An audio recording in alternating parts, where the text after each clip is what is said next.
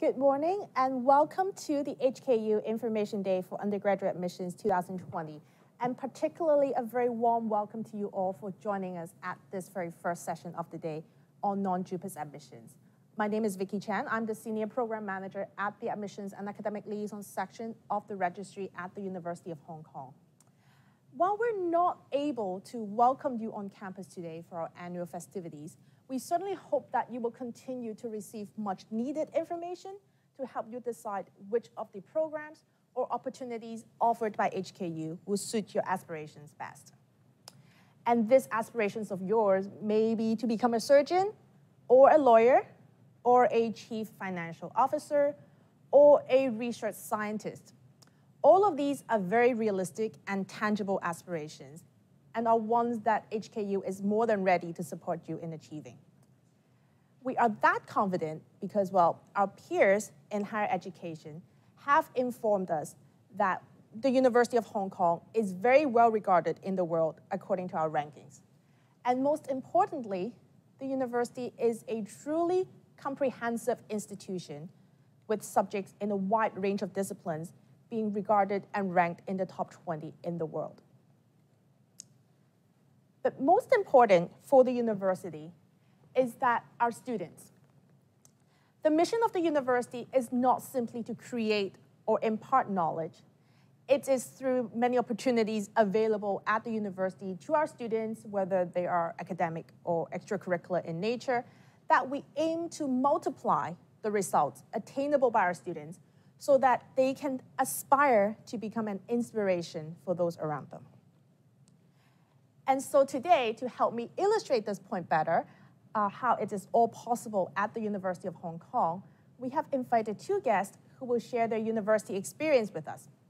We have in the middle, Hinako, who is currently a Year 3 student in the Bachelor of Social Sciences, currently at a crossroad between research or working in the industry. And we have Ibno to her left, a graduate from the Bachelor of Engineering program and is now still affiliated with the university as a researcher.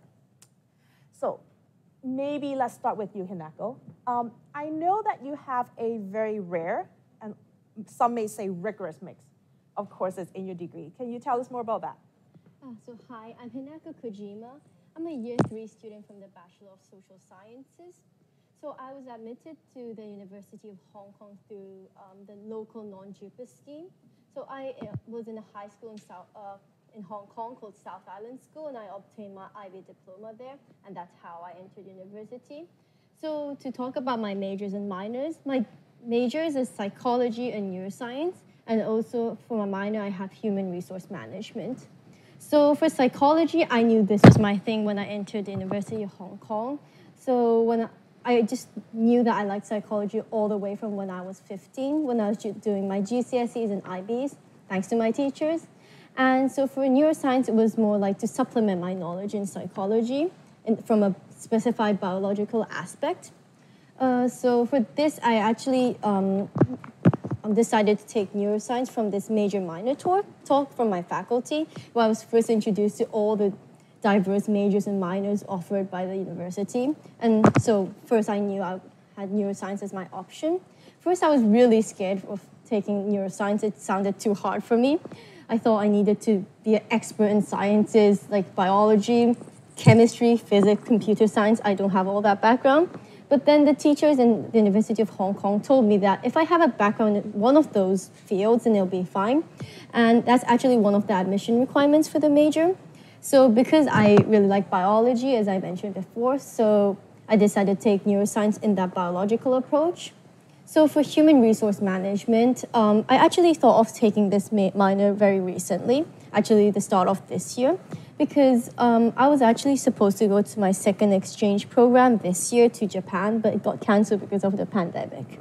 And so I was like, okay, I have this extra semester, I might as well fully utilize it. And I decided to take human resource management that I was really interested from the start, and take this opportunity because human resource management is really a subject that really illustrates the practicality of psychology, like for example in the business field, really like in every organization. So I just decided to take this as my minor. Actually, when I was considering all my majors and minors, I had a lot in mind. For example, I was interested in counseling and also criminology. So I took the introductory courses for that back in year 1, but I realized that it's probably not my thing, and I decided to take this path. I see. So interest is very important for you, and you found sort of things that combine your interests together quite well in the social sciences faculty. Excellent. Ibno, I think your story is slightly different compared to Hinako's, right? Yeah, that's correct. So hi guys, my name is Ibno. I'm a Bachelor of Engineering graduate from the University of Hong Kong in 2017. And I entered HKU in 2013. I did GCE A-levels, the Cambridge curriculum, and I was an overseas student from Bangladesh. So as I said, I have done mechanical engineering, and my field was not as diverse as Hinako's. I was very focused on what I want to study. My ultimate aspiration is to become an aviation engineer. So when I came to HKU, I already had made up my mind that I want to study mechanical engineering. So I wanted to explore the different fields within mechanical engineering, because mechanical engineering has a lot of different types of sectors like robotics, you have automation engineering, automotive engineering, aerospace engineering, energy engineering, and so on, right? But one thing I appreciated about HKU is when I came here in year 1, year 1 is a more general engineering courses. So I had opportunity to explore electrical engineering, civil engineering, computer science, mechanical engineering, and so on. And then finally, I decided to become a mechanical engineering student from my year 2. So I guess that's how my story is. And I'm happy that I did my bachelor's at HKU. Excellent. I'm glad you say that.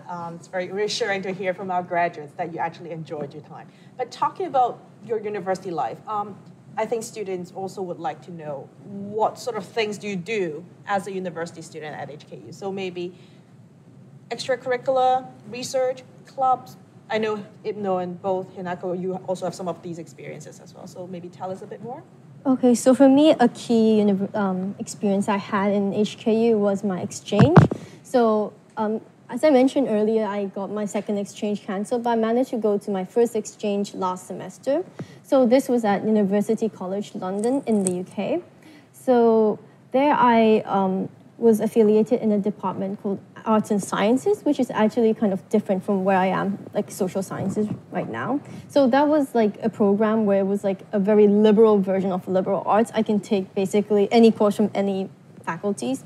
So there I took 2 psychology courses, 1 security and crime course, and one other random course called Introduction to World Cinema.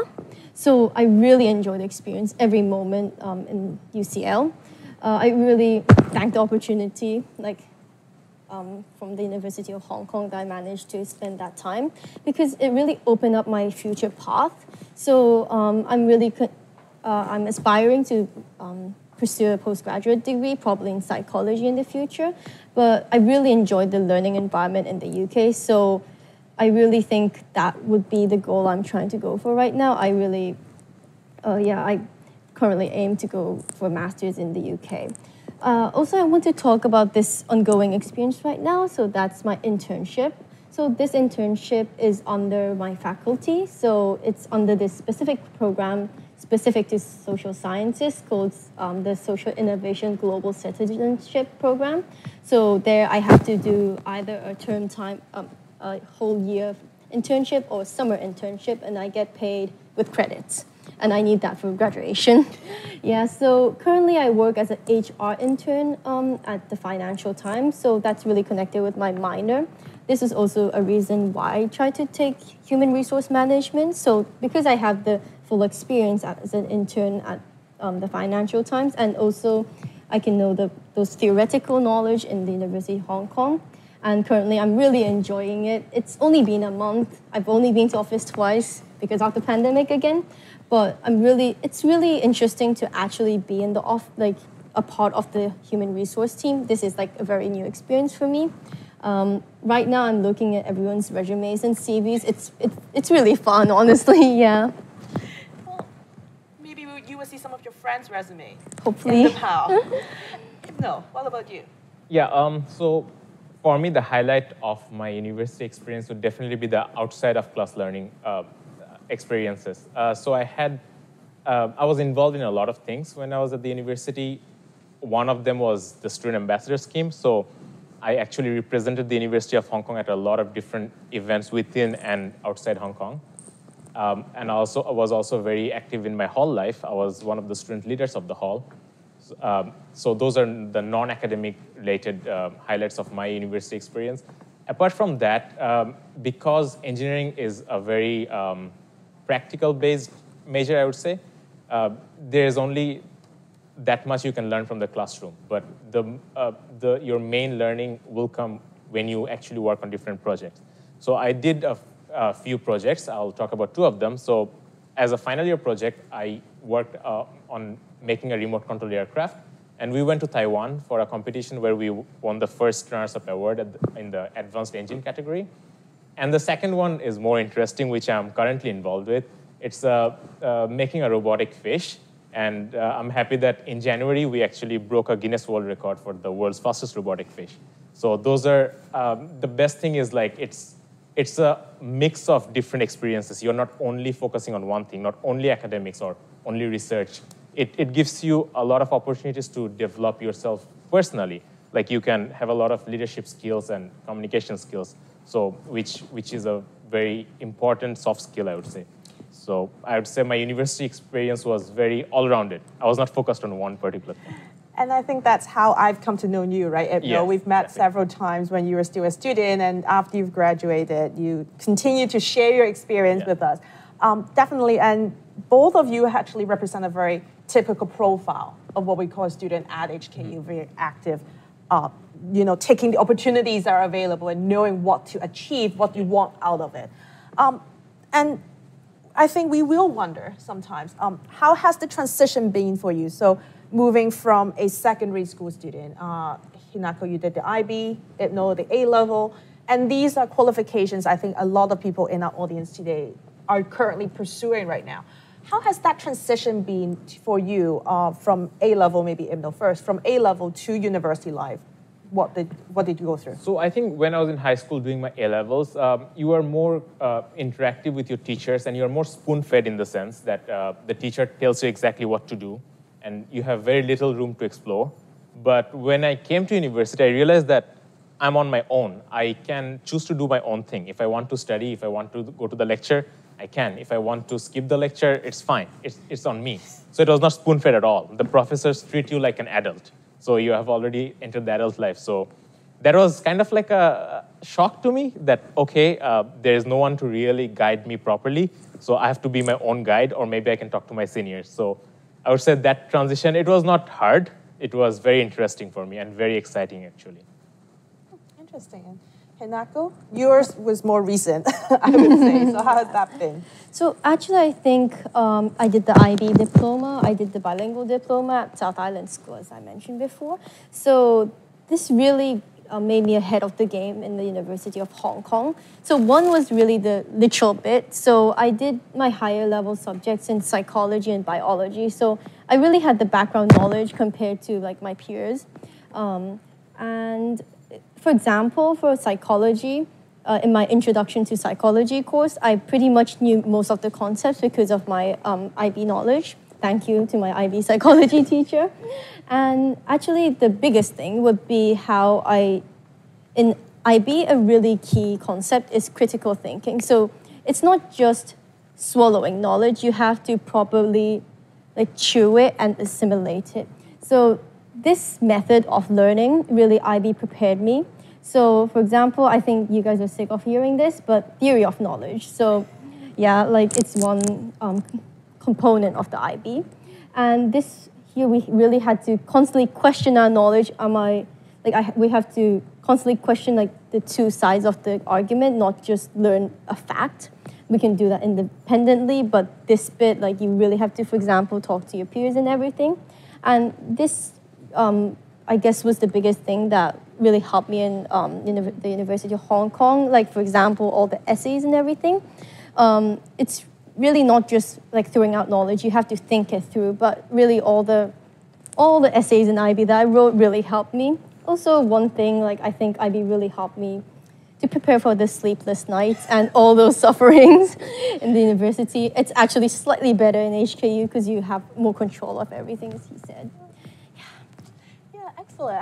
I think, and that's why we see a lot of IB students matriculating into HKU. I think I've heard from the IBO that HKU receives one of the highest number of IB scores, diploma scores each year, and that's a representation of IB students coming to the university.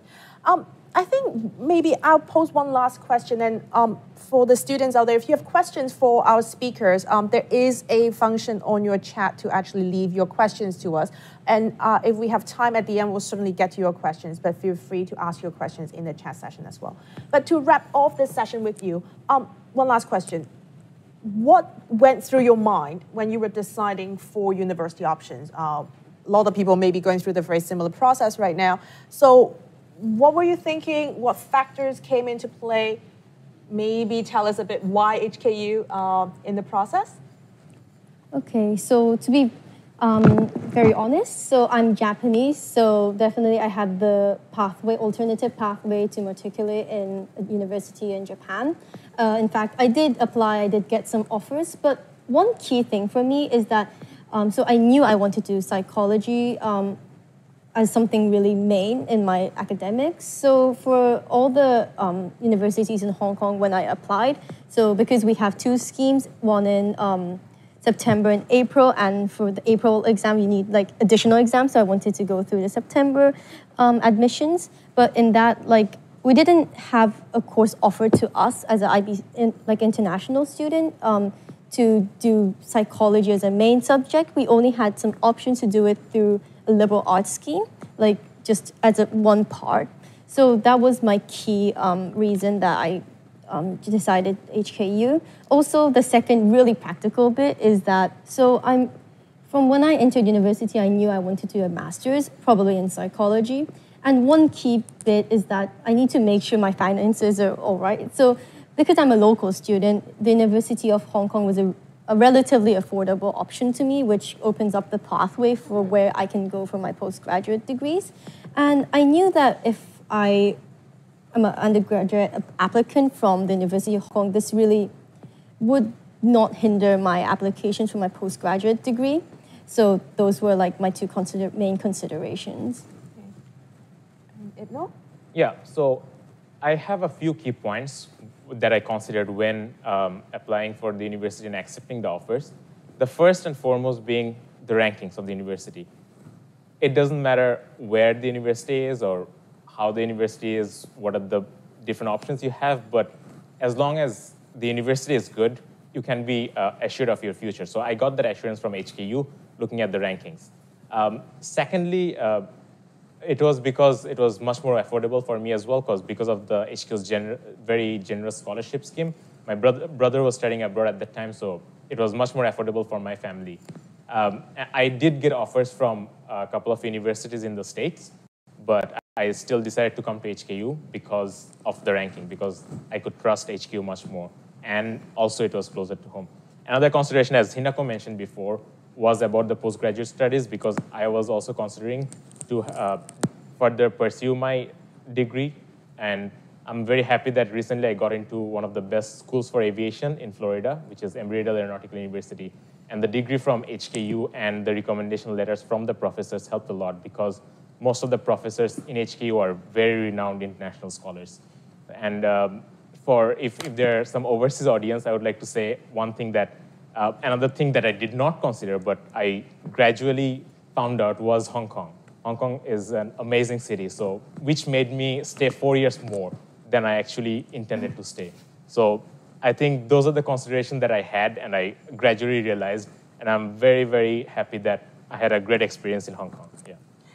Thank you, Ibnul, and Hinako as well. I think hopefully their experience helped give you a sense of the study options and opportunities that are available, and also give you a chance to imagine what sort of inspiration you can become to the community moving forward.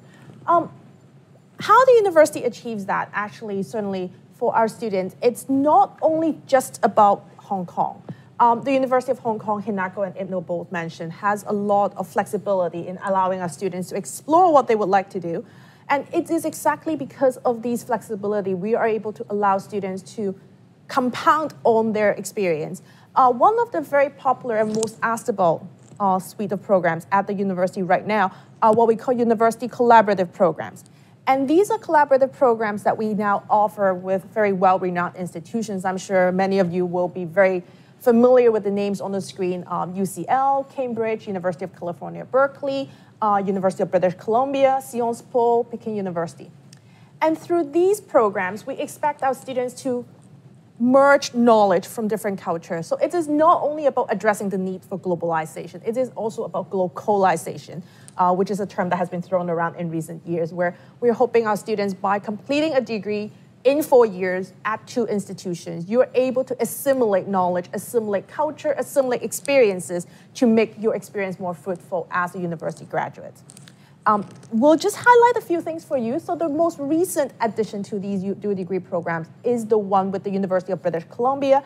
It is a BBA program at the HKU Business School with a Bachelor of Commerce at the Sauder School of Business at UBC. We will have a session on this, I think, immediately after this non-JUPAS session. We'll have a session on this new dual degree, so be sure to tune in on that if you're interested. And as I said, this is an experience for you. This is something that we expect students to find a lot more, multiply the experience, the opportunities, and you have fun. As someone who's lived in different parts of the world, living an extensive period of time in a different city is actually a very fun thing to do as well. This is also in a way to address some of the more pressing issues. So if we look at the recent reports by the World Economic Forum, you will find that actually we are looking at jobs of tomorrow. And this is what the dual degree is hoping to achieve for our students, as well as to make sure we're preparing our students to take on these jobs for tomorrow. And the skills that are needed, as you see, analytical skills, complex problem solving, critical thinking, originality, flexibility, ideation, and I think these are things that both IPNO and Hinako mentioned in their sharing as well. And these are things that through the dual degrees, we hope our students will get, but also through offerings and courses at the University of Hong Kong. Some of you may already be familiar with what we call a Bachelor of Arts and Sciences degree. The 5 Bachelor of Arts and Sciences degree are in different fields, including applied artificial intelligence, financial technology, and Design Plus, which is offering courses on design thinking, global health and development, and the more comprehensive global Bachelor of Arts and Sciences degree. And you will find that these are the courses we are providing students in addition to dual degree programs to address these needs for new skill sets, new capabilities in terms of the jobs of tomorrow. But one other program that you might be thinking about, and I think IPNO would have been interested in this probably if we offered it a few years before, it's a program called the Global Engineering and Business Program. In this program, it is a 5-year degree program. We've revamped this program, and we've also now offering students from the non-JUPAS track to directly apply for admission into this program. In the 5 years of studies, you will be earning 1 engineering accreditation as well as a specialty in business. So you will be actually graduating with 2 degrees, and you will have a major study options in both of these degree options. So if you're interested, we will also have another session on this specific degree program later on in the afternoon. And one last thing, and this is very specific, I think this is a very new thing that we're also introducing to our students as well. If you're interested in science research, if you're interested in being a researcher, a science researcher, you might be interested to know that the University of Hong Kong will now be offering a science masterclass program, which will allow students to combine a bachelor experience and a master's of research experience together in the 4-year program. Within this program, you're expected to have a very intensive research discipline, and also you will be getting personal guidance from our science research masters. And these are fellows in science society. These are actually very well-regarded professors and researchers in their own right. And students interested in this science master class, you will be studying in one of the intensive majors. So these intensive majors have always been available to students in the Bachelor of Science program, but particularly for this science master class, you will have access and you will be studying under these intensive majors as well. So as we move on, as I mentioned earlier, we will be very welcome to take in questions from students with regards to undergraduate admissions, non-JPS applications, student experience at the university. But while we let you type up the question in the chat, allow me to go through a few admissions key points for you, particularly for students who are going to be applying to the university this year. So most important thing, the dates. November 18th is the date you will want to be submitting your application to the university if you wish to have your application evaluated in the first round. And particularly for programs that we know are very competitive and programs that will look very heavily on interviews, we do recommend students to apply with the first round evaluation in mind. We will move on to what is called rolling admissions following that, and that will start roughly in the new year, all the way until August. So if you're still thinking or you're still preparing your materials for application to the university, feel free to actually consider using the rolling admissions. However, be mindful that it will only be subject to program availability, also interview arrangements as well. So if you're very interested in the University of Hong Kong's program, do very much look at the November 18th deadline for your application. There are information that you can check on the website. There is what we call expected lower boundaries posted on the HKU website. That will help you assess whether or not you are roughly in the range of being competitive for specific programs that you're aiming for on the application. And also, there are specific requirements that you will have. Program-specific requirements, English requirement, second language requirement. Usually for students coming in from IB or A-level, like our speakers here, you will have met it with your GCSE English, your IB Group 2 language. These can be met with a variety of ways. So check on the website. You might already have met these requirements already. And also very important for students, make sure you're actually applying with predicted results, and that is fine. So don't feel like you have to wait for the final results to be available before you apply to the University of Hong Kong. We actually work with predicted results, and you are able to update us on the application account on your academic achievements as well. So you will be able to do that. One personal statement, 2 references. So these are information that you'll be able to supplement your application with or when you're applying. So with that, I think that would be the end of the questions and the end of the Q&A, my sharing with you. What we would do is I see my colleagues have actually helped me pull up some of the Q&A. So I will go through that, and hopefully we'll be able to address a few of these within the time allowed. So the first question, how can I get a scholarship to study HKU? I think, Abdul, you drew that one question out. So maybe allow me to answer that in a more general way. So all students are automatically considered for a merit-based entrance scholarship when you apply to the university. These scholarships will aim to provide an amount that is equivalent to a full tuition fee waiver, a half tuition fee waiver. There's no separate application involved. However, you might also be indicating sort of special interest maybe for the Bachelor of Arts and Sciences program that I mentioned earlier. You might be looking at, and there will be a scholarship attached to the program. So there might be program-specific scholarships as well. Some of you might be asking because you want to know what is the highest level of scholarships available at HKU. That will be the President's Scholars package, and that is actually a full tuition fee waiver plus allowances for students on that program. So how common and difficult is it for students to do a second major or minor? Hinako, maybe you tackle that one? Yeah, so for how common it is, I think it kind of varies on the degree as well. So I think, for example, for Bachelor of Arts and Bachelor of Social Sciences, it's kind of common. Like we are given like a number of credits that we can freely like choose what we can do. Like we, specifically, for example, for the Faculty of Social Sciences, I can do, like it's normal for me to do 2 majors, like in terms of the credit load. But also, so for, what was the question again? So it was like the second part, it was like, how difficult? How difficult. So in terms of difficulty, also because I'm an IB student, I got some academic standing. So that was 36 credits worth 1 semester. So I had that 1 semester free. So I think it was much easier for me.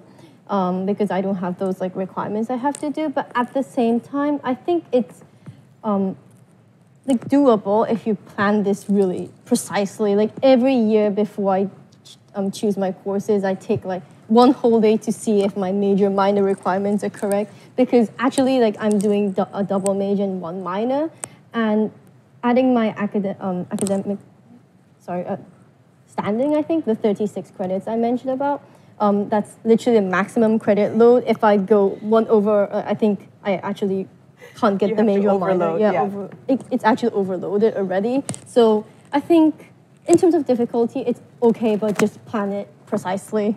That's my advice.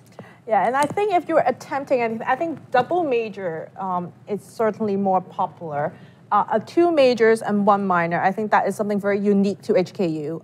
I think that is something offered because of the way we structure our curriculum, and in a sense that is available. So it's doable, just have to be very careful and be prepared that you have to work quite seriously at your degree. So it is about your balance. A question, how to write the personal statement? Yeah, maybe I can touch on that. So for personal statement, you have to be very precise about 3 things, 2 things: why the university and why that particular major you're studying. You kind of have to have a layout of your future plans and how the degree at the University of Hong Kong will actually help you. Those are the major things. Apart from that, you also have to write a little bit about yourself, like how you are as a person, what you enjoy, your academic and non-academic aspirations. So as long as you covered these few points honestly, and you can actually prove to the university that the degree at the university will help you to aspire your life goals, I think it's good enough already. Anything to add, Hinako? Yeah, like I just agree. Yeah, like to be honest, like personal statement, like I wasn't actually so stressed about it, because I think like in my school, like you had all those guidance, just follow what your teacher says and it should be fine, to be very honest. Yeah, that is true. I mean, I think we work very closely. I think I might have visited South Island myself when I was working with students. We actually work with the international schools in Hong Kong and overseas, actually. I don't think I've visited IDAY schools before, but a lot of different schools in around the world I have visited, and we work with the school counselors very closely to make sure your application is done right. So don't feel shy to reach out to your counselors, and if there are things that they're not able to address, they will certainly come back, circulate back to me or my team to help you with that. I think I have a follow-up for you, Hinako, on declaring the major. So when did you declare your major? What sort of thinking? Because you mentioned there were some specific requirements as well. So when did you declare these majors? So for us, I think we couldn't declare our major in year 1. I think in year 2 we can officially declare in our transcripts and everything. And yeah, that I just knew like I will do neuroscience from year 1. So specifically for neuroscience, we had to apply like by year 2, or like by some specific like time in early year 2. Like, okay, I have this background, I got this. I think it was like level 3 in like DSC or something. Like it has to be that or equivalent. And yeah, it's just year 2. You can change it anytime actually. I think all the way to year 4. So like feel free to just declare it. It's not that big of a deal in a way. Like for example, like if you're slightly not confident about it, but you still want the chance, then just you can declare. I feel like it's kind of more chill than expected in a way. Yeah. Okay, and there was a second part to the question that I think Hinako hasn't gone through herself, so I'll pick that one up. How is it easy to change your majors? In theory, you're allowed to change your majors. Obviously, what involves is when do you plan to change the major. So if you're in your first year, you're shopping around, you're doing your introductory courses, you're sampling different majors. Even in engineering, you do that, right? In your first year, you do introductory. It's not exactly a general year, but you will be doing introductory courses specific to your field or discipline. It's just that you'll be sampling 1 or 2 more specializations in your first year. At that time, it's obviously very okay for you to want to change your major in a common admissions program. But if you're in your year 3 and you suddenly realize that I'm in the wrong field, I'm going to want to change my major, you have a bit more consideration in mind because that will involve credits. Hinako mentioned you do have to look after your credits to make sure you're able to graduate on time. So that is something to keep in mind as well. But in general, if you're trying to switch majors within your faculty, it is allowed as long as you've talked to your academic advisor enough, make sure you have the right credits. If you're trying to change your degree program, which is another question that we've been getting, that is a lot more difficult. So be sure you know, are you going into your social sciences? Are you going to arts, engineering, business administration? That will be something to keep in mind. So going on to more questions, Ibno, can we talk about this one? How was your residential experience at HKU? I think we're grouping a few together. What experience you enjoyed most? Extracurricular activities available to freshmen? Yeah, I can go through the residential part. So I lived in one of the halls. If you look up on the sites, it's called the residential colleges, which are the newest halls at the University of Hong Kong. I think it was one of the highlights of my university experience because my closest friends at the university were actually from my hall. And the best part about the hall was the diversity of the people in terms of backgrounds, in terms of opinions. And you have a lot of activities in the hall that you can attend, and you can meet new people, and you can interact with a lot of people, which is one of the opportunities I really liked about HKU, that I get exposed to so many different cultures without even going outside Hong Kong. And so you also have a chance to share your interest with other people. You can initiate your own activities, whatever you like. You have that flexibility. And actually, in my third year, I actually ran an election campaign at my hall to become the student representative of the hall. And it was a very fun experience, and ultimately I won. That's why it was more fun. So I think the hall experience is very important because you are going to spend a couple of years at that place. And if you can actually make really good friends from different backgrounds, you will feel like home. So I have to mention I'm actually still living in the hall because I really helped the hall a lot. So they actually gave me a position to still stay and continue my good work at the hall. And it just feels like home. So I think the hall experience was really amazing for me. To hear. Another very similar question, I'm just going to tack it on.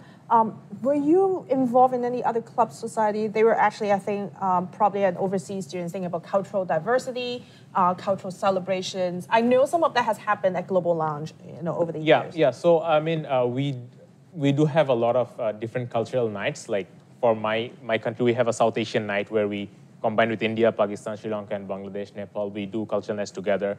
And I did not organize, I attended a lot of Indonesian nights, Malaysian nights, Korean nights, European nights, things like that. So those are there for you to explore. But for me, the highlight was actually the student ambassador scheme, where I was very involved with the university, and I went to a couple of countries like Malaysia, Korea, and actually to promote the university, to speak for the university, I think, which was not a matter of just fun, but a matter of pride as well to represent my home institution.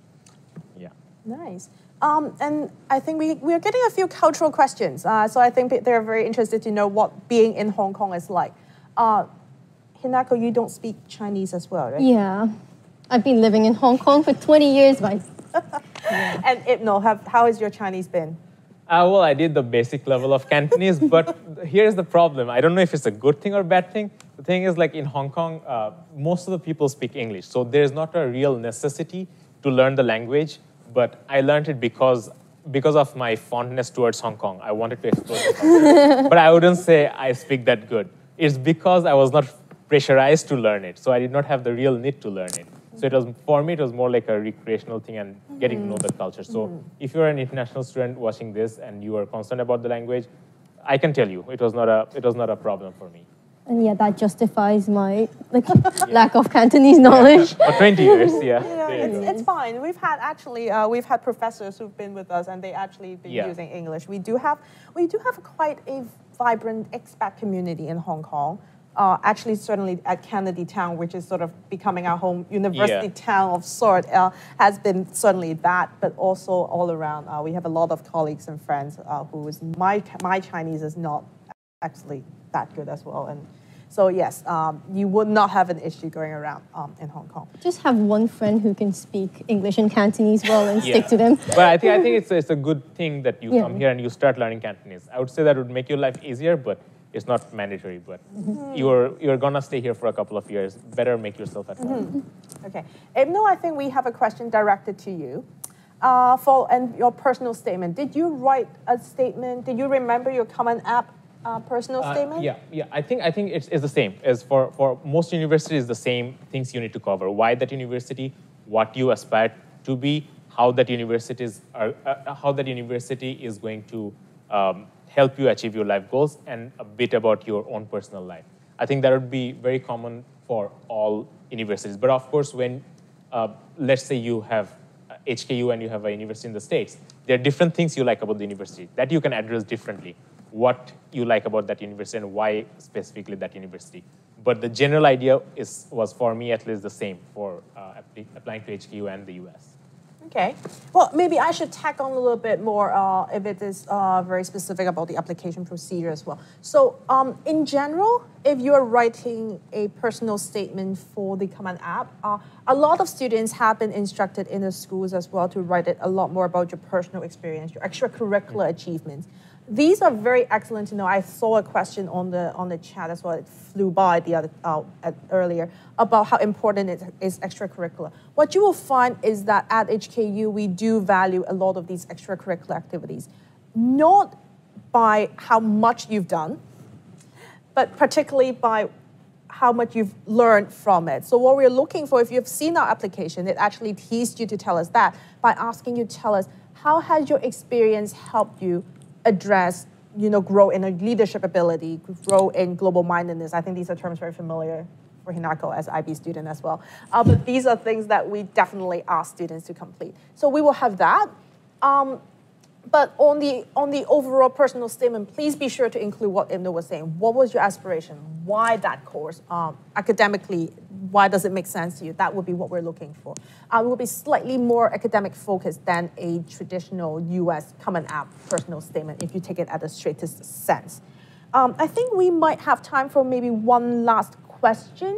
Let me go through what I have. So maybe allow me the time to go through a few very quick application session. I'll be very quick about this. So if you're looking at, if you already are from Hong Kong or you have a native language that you speak but you don't have a certificate for it, there are multiple ways. So you don't have to take an exam to prove your second language requirement. Like I said, your IB Group 2 might have met the requirement. You might have it already at your GCSE level. If anything else, you might be a native speaker. We need some sort of letter from your school, certification. So we can work with you in terms of these second language requirement. If you have taken SAT subject test, but will only be doing your reasoning in December, can you still apply? Yes. So as I mentioned before, and I'll reinforce it, I think, Hinako, you applied with your predicted results. As well, predicted results. So at HKU, we are okay for you to apply with predicted results, or on the application, tell us what are the, when you expect your upcoming examination results to be available, and we will work with you on that. So yes, you are still able to apply by November 18th, and we will look at your application in that way. We might have to decide, we might need to wait a bit for your reasoning, or if you have enough information, then we will actually make conditional offers based on materials that we have. Do we have time for one more question? I'm just looking at, okay, we can. So let me go through a few more of these that I see on here, because I see one or two questions that might be good for, is it possible to receive multiple offers from the same faculty? Yes. Hinako, did you have multiple offers? No, I just heard from my friends, I think they did. Yeah, it is possible. So what happened on that is on your application, you actually get 5 program choices. And so what will happen is when you're applying and making application to 5 program choices, be sure to check. Some of these programs will say that they have a preference for first choice applicants. Some of these programs will not have that, and they will be open to considering students from all choices. According to your program choices, each of these programs will independently evaluate your application. So based on your materials, they will look at you as a candidate for their program. And if they find you admissible, they will make you an offer. So the multiple offer is not only just from the same faculty, it's actually for the programs that you've listed on your application. Following that, once you've received a multiple offer, you will be allowed to hold more than one offer on hand as long as you do not yet have your final results. So before your final results are released, we will be very happy to work with you on allowing you to hold more than one offers. And then when your final results are out, you know whether or not you've met the condition on your conditional offers. That way, we will ask you to declare your program choice. Okay. Is it required to submit a reference from a professor? No. No. That would have been too difficult. Yeah, I think the high school counselor or a teacher from the high school is. Yeah. I mean, so you might have heard rumors that sending more references or professors or friends of the university will help your chances. These two just have a counselor reference and they managed to get in just fine. So not a necessity that you have to do that. Okay. I see a question about very specific to programs. So perhaps as this is a more general talk, I'm not going to go into that, but do come back to the chat or do go to the faculties. And we are going to help answer those questions. Address this one. Sorry, I'm flying through some of these questions. Oh, dual degrees. Is there a separate application for dual degree? Yes.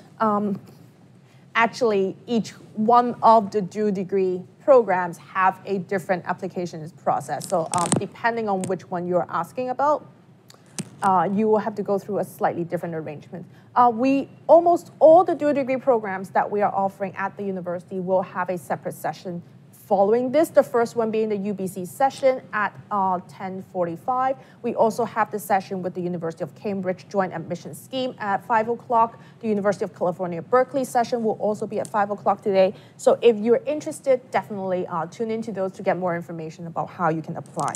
I think my colleague will be posting a link in the chat for you in terms of where you can find specific text information about the degree program. Okay, so I think that may be the time that we have today. I know I did not get through all of your questions, but hopefully we've addressed many of the questions you have in mind right now. And I know my colleagues are actually at their chats right now in the booth trying to answer questions that you're typing in. So feel free to come in, browse around the university virtually. Our faculties have put in a lot of work to make sure you get as close to an in-person experience as you can at this virtual information day. Ask any questions you might have through the chat or pop back into other information sessions later on the day. We will be here all the way until 8 o'clock this evening. So it will be a long day, but hopefully you get what the information you need. So with that, thank you for joining us, and hopefully you have a very fruitful day browsing around the fair today. Thank you.